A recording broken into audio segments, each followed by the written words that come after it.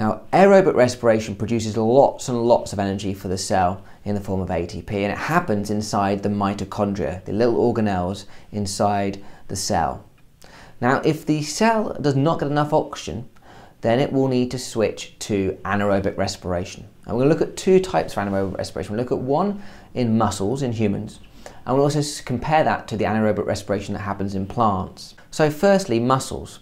Anaerobic respiration in muscles usually happens at times of vigorous exercise, where the heart cannot supply enough oxygen to the muscles quick enough. The heart is beating as fast as it can, it's pumping blood around the body as quickly as it can, but it just can't get enough oxygen to the muscle cells in order for them to keep respiring aerobically. But the muscle cells still want to release some energy, they still need to get you where you need to go.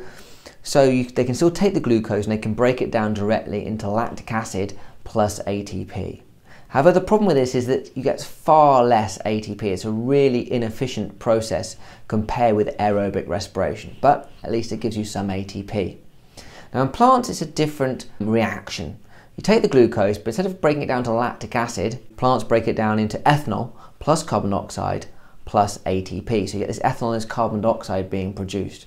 Now actually, fungi do exactly the same type of anaerobic respiration. You are going to come across this reaction later on in the course when you study microorganisms, because yeast, a single-celled type of fungi, can do this reaction, we call it fermentation, to release this CO2 and this ethanol, and then that CO2 and ethanol can be used by humans in food manufacture in order to make bread. The CO2 is used to make bread rise, and the ethanol is used when brewing alcohol. So anaerobic respiration in yeast is the same equation as the anaerobic respiration we've just seen there in plants.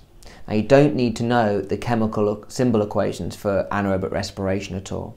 Now here is a helpful little summary comparing aerobic and anaerobic respiration.